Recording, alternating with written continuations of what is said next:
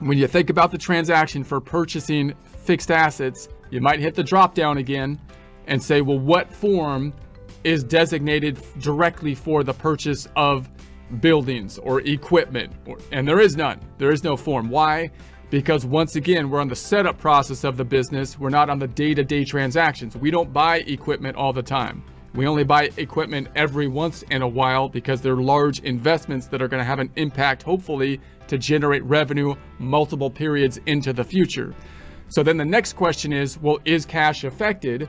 In this case, we're going to say yes, because we're going to buy it with cash, and therefore we can use an expense form or the register in a similar fashion as we did with the investments or a check form, the forms that decrease the checking account. But it's often the case that we finance equipment. We buy it, we take out a loan to purchase the equipment.